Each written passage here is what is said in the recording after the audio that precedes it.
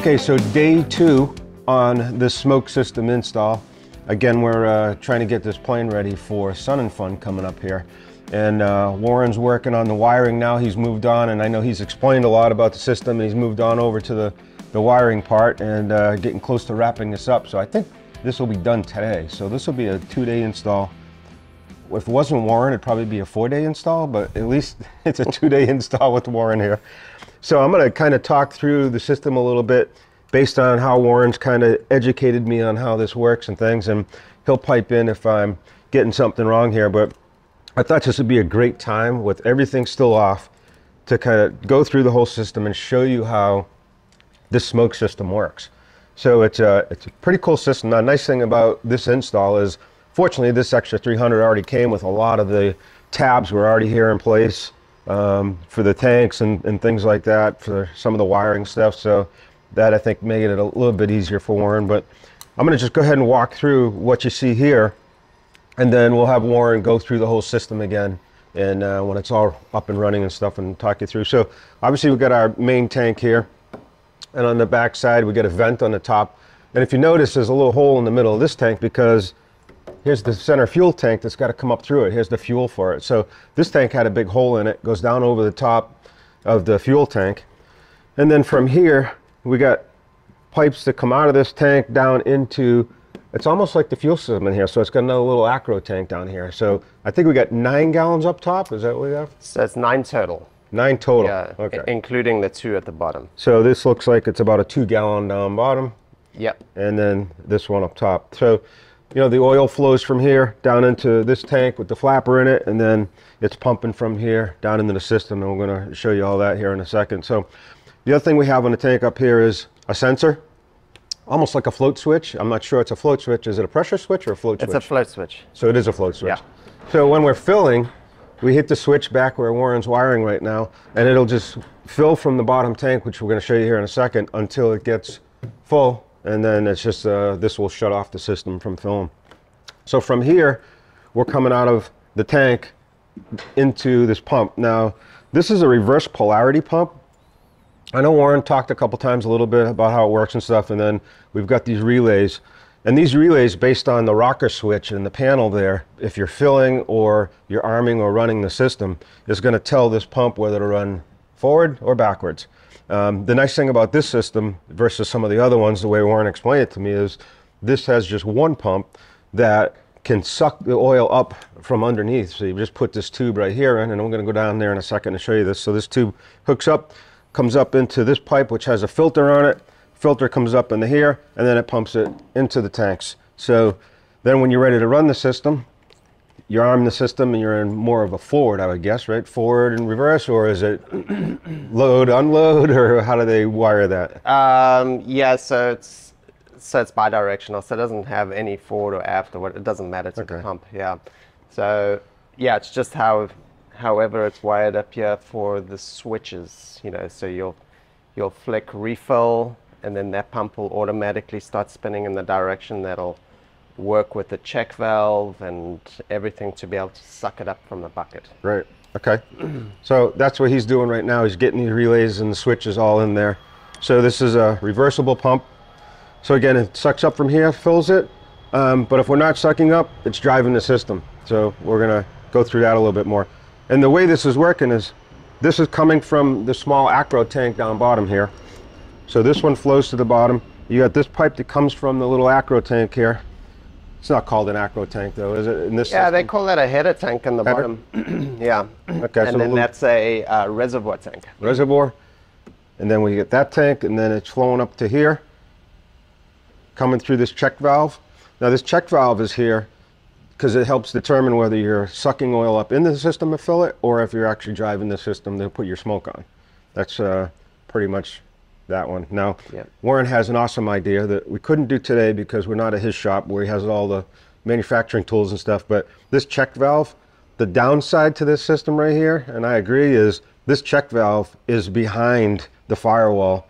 So if you want to get in here and clean this out or check it or like this, you got to take the whole body of the plane off. So Warren's solution is he installs these check valves on the forward of the firewall. But again, we didn't have the tools to be able to fill this gap or redo this pipe.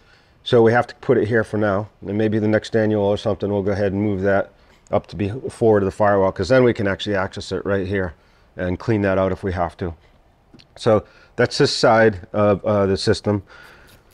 Okay, so we talked about, we'll get the tank system on this side.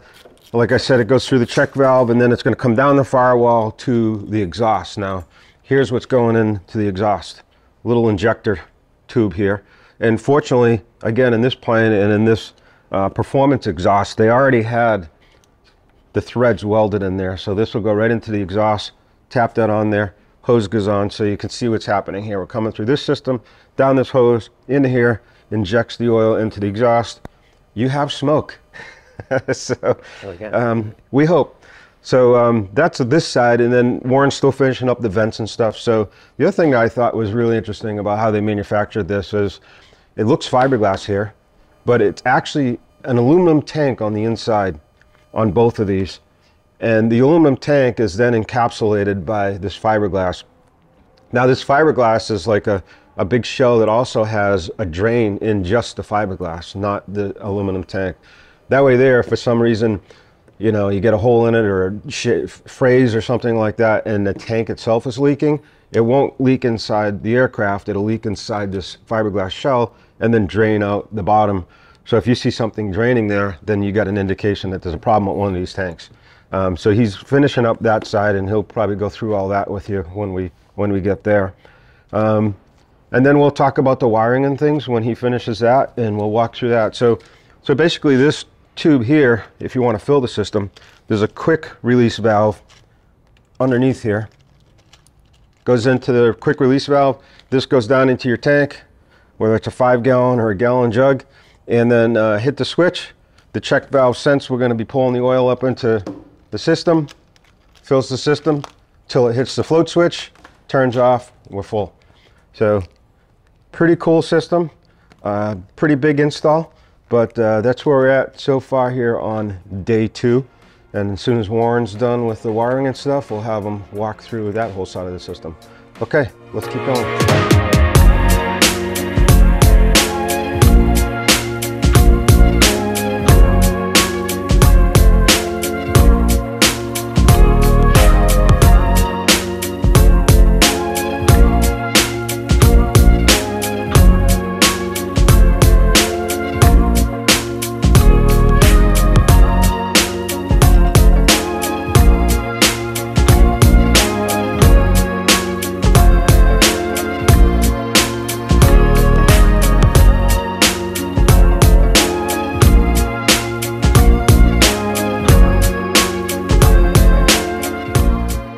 Okay, so Warren has the cockpit at least wired up. I'm going to go through some of it. Nothing's labeled yet. We still got another switch to put in here. We're going to kind of go through how this works. And he's up front right now wiring everything he did here in the cockpit to where all the action is when it comes to the pumps and things. So here's how the system's going to work. And Warren's going to jump in and tell me I'm right or wrong as I go through this. But I went through the schematics with him, and it's pretty interesting how this system works. So it's got a little magic behind the dash here. So we have 2 switches. So on this side is a single throw, but a 3-pole switch. So in the back of this, we got 3 poles in the back of it, and then those are attached to the relays that we talked about there. But it actually dictates whether that pump is going to run in reverse or not, or forward. And it has to do with 2 relays that are back inside here that these 2 switches are connected to. So this left switch is basically when we want to fill the tank, and we have the hose going down into a 5-gallon bucket with the smoke oil. We're going to flip this switch on, and because the activate switch is off, it knows which way to run the power to get the right polarity to that pump. So when this switch goes up on the left here, and the activation switch here is on the right, then that pump will run in reverse. Now the opposite happens when we go to actually fly and we want smoke in the back. So when this switch is down, then the relays know to switch over to this. So we activate the system when we're ready to run smoke on the right hand side here, and now it knows based on the relays that it's going to run that pump forward to send the oil down into the exhaust system. But also when this switch is clicked up and we activate the system, it sends power to what's going to be in the throttle here. So in the throttle we have this switch, which is basically an on-off toggle. So right on your right hand when you're flying the plane, you don't have to move your hand off it. Just flip this switch off and on. It'll be in here. Smoke comes on, smoke comes off. So it's actually pretty ingenious and simple for the pilot here, the way that this system is wired up. And I like that. So we're about to finish up inside here. Warren's gonna get some plaque cards on because we got all new plaque cards and things that'll go in here in this system. Right below this switch is the breaker for the system. Great thing about how Warren does all his work is he goes above and beyond when it comes to the logic of where your breakers and your switches and stuff are. So right below the switch that activates the system is the breaker. Makes sense. So as a pilot, you don't have to think about it. If you've got a problem, it's right there.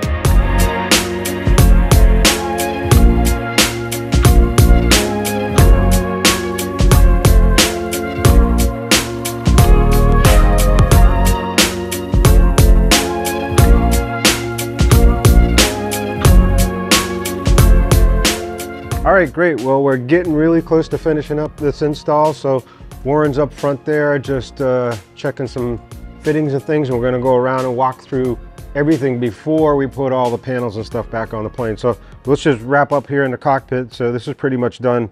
And we talked a little bit about this, but here are the two switches, or the three switches, I should say, that are gonna run the system. So we've got our plaque cards on there. So this is the smoke refill right here. So we flip this switch on. As long as this one's off, the relays back here are going to reverse polarity that motor and then suck the oil up into the tank there. And then when this switch is down, this switch, which says smoke arm, energizes the whole system. And then now we use the throttle here, which you can see that we have the switch for on off right here on the throttle. So this is all done up here. Everything's ready to roll. So that's the cockpit, and we're going to start to work our way up to show you the rest of the system. We'll walk all around the plane, and then we'll be able to button everything back up and wrap this install up. So let's walk up front and see what Warren's up to. Okay, cool. So I want to talk about this nozzle for a minute while Warren's finishing up the vents on the other side here. But this is really interesting how this works, and I'm going to talk about this a little bit. But the nozzle, before we cut it and modified it, looked like this here at this end. So you can see how you got a little bit of an end here, and it's squished down, and that sprays the oil into the exhaust here that creates the smoke.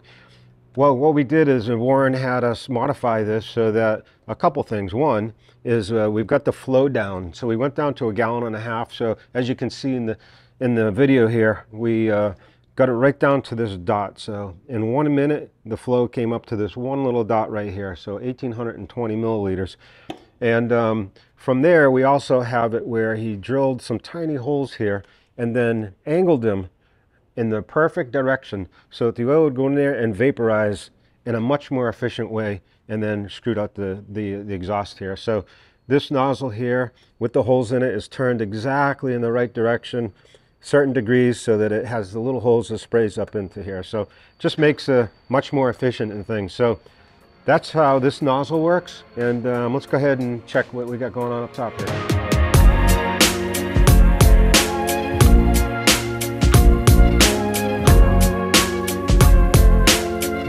All right, so here we are. Pretty much everything is done on this side. So we already went through the whole system, but Warren's now putting torque stripes on all these fittings. He's double checking, make sure everything's good. We just tested the system. So we ran a whole bunch of water. We pulled some water up through the filter here into the motor, filled up the whole system. It turned off automatically because of the float switch here. That was perfect, awesome. And then we went in the other direction, put the switch on the throttle, and then of course we filled the bucket like we just showed you and made sure the system worked, ran the whole system out. No leaks. We did a whole leak check on everything here, make sure everything was perfect. All the wires are just being fine-tuned right now. He's just wrapping that stuff up. So that's it for this side. So we made some good progress here. We're going to go over the other side and show you all the vents and stuff, and then hopefully we'll be able to get Warren to come on camera with us and really just kind of talk through quickly the whole system, and then we're going to start putting all the panels and stuff back on. So let's go check what he's doing on the other side. Okay, so we're just wrapping up on this side. There's not a whole lot on this side to show you, but a couple of important items that I can walk you through. Warren's down there just battening up the vents and the drains, and as you can see here, we've got the drain coming out of the tank. Now, this drain is not in the aluminum in the tank. This drain is only for the shell that's around the tank. So if something happens to the tank and it ruptures, you'll see the oil be coming out here and dripping, and then you know you got a problem with the tank. But the nice thing is the shell keeps it all encased and it doesn't leak out into the aircraft. So, you know, up top here we have the vents. So we got the vent here with air that gives the tank a little bit of air as it's filling. Then we have our drains here. So you got a drain here. So there's a drain on the main tank here, and there's also a drain on the smaller accumulator tank down there. And they're all connected right here through these T's. And then they go out to where Warren's battening those up right now. Again, those are drains for if either one of those inner tanks leaks.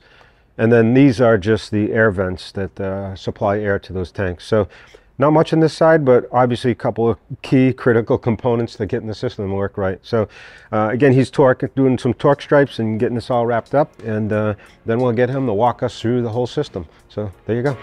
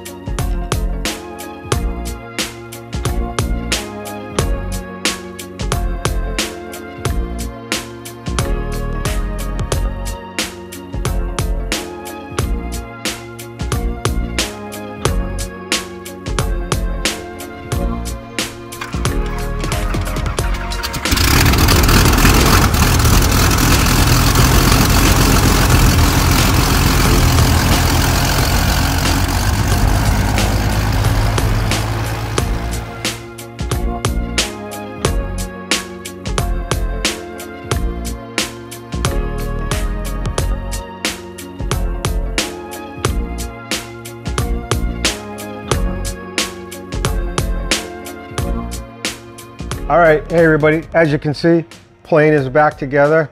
End of day 2. I don't know about you, but I'm exhausted. And you did all the work. Yeah, a little bit. But I'm excited. I can't wait to get up and fly this plane and put that smoke on. It's one of the last things that we have to do. But anything we need to think about or know about the system that we should be worried about? Yeah, it makes a mess. You'll be cleaning the aeroplane a lot, but yep. At least now you can obey the Brian smoke on.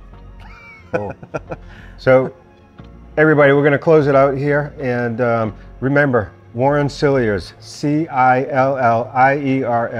You know, you're going to hear a lot more from Warren on a lot of the E3 member events. If you come into Sun and Fun, which we're working hard to get this plane ready for, come to Sun and Fun, you're going to see Warren there too. So he'll be hanging with us at the members VIP tent. He'll be doing some talks there.